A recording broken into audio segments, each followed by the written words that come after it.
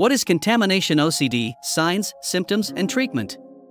Do you struggle with feeling like everything in your world is contaminated? That might be contamination OCD.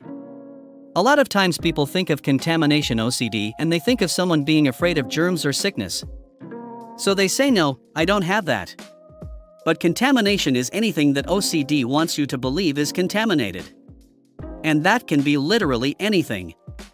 It convinces you that every doorknob, handshake, or even your thoughts are contaminated. OCD makes you believe that you need to avoid these contaminants at all costs.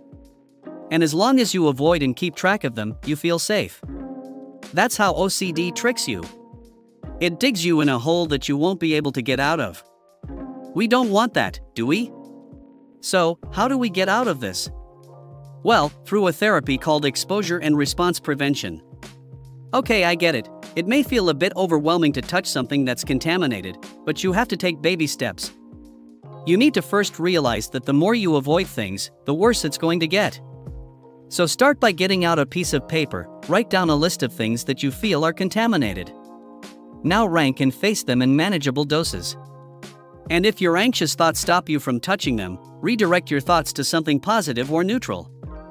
This way, you break the cycle before it spirals into compulsive behaviors. It will be difficult at first, but this is how you get back at OCD. It takes time and patience.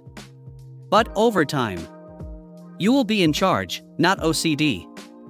And if you're looking for online therapy, you can book a trial session with us at OCD Mantra. The link is in the description.